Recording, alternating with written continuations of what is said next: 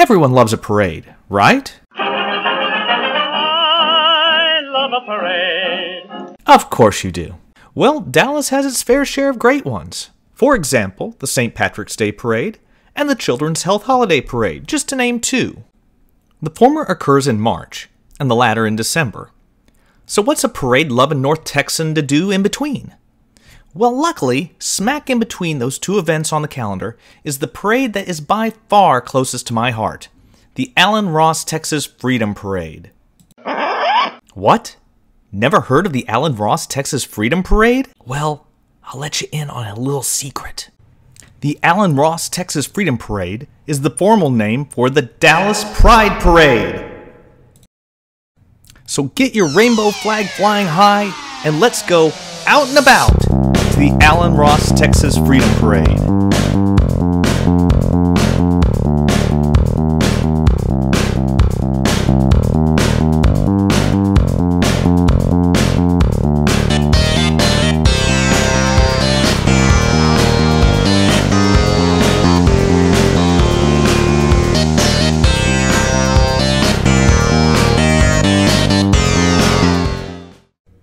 Now, before we get to the festivities, let's play Did You Know?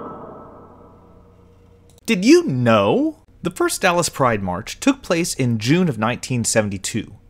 It had between 250 and 300 participants marching in the streets of downtown Dallas, drawing an estimated 3,000 people watching the procession.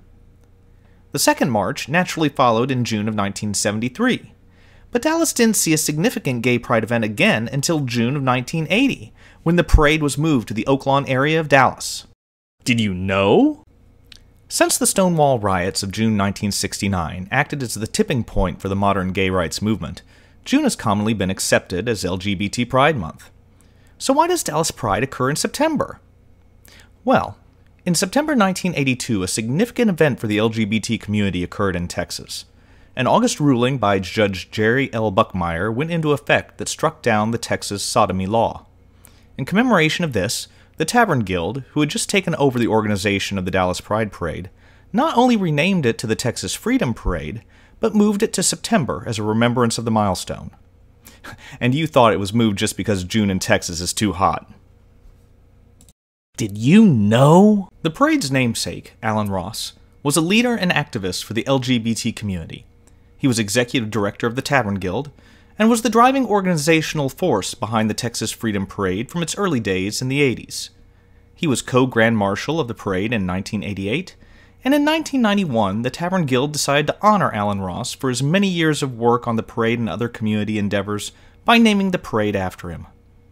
Allan Ross passed away in 1995, but his legacy of advancing the cause for LGBT rights lives on today through the Allan Ross Texas Freedom Parade.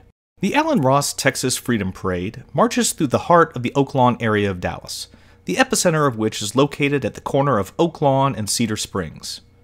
Cedar Springs is the home of many LGBT-owned and operated businesses and clubs, and acts as the main drag, no pun intended, for the parade. Today, thousands of people line both sides of Cedar Springs to take in the festive floats and bask in the pride of the LGBT community.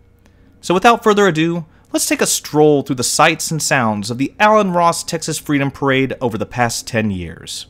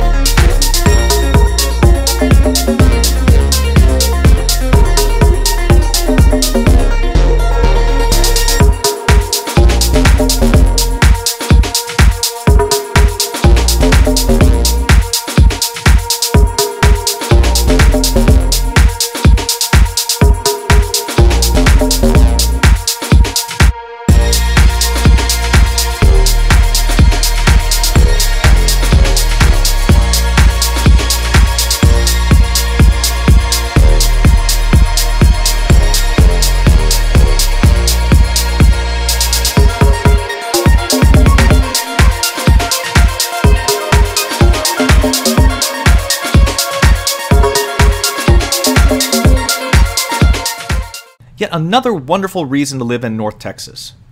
Remember, if you want to live in the vicinity of this event, please contact me and I'll be happy to share with you the homes that are available nearby. I'm Rich Lewis of Texas Pride Realty, and I've been your intrepid guide. I hope you've enjoyed experiencing one of the many great things that this area has to offer its residents. If you have, please like, +1, comment, and subscribe, and stay tuned for more adventures as we go out and about in North Texas.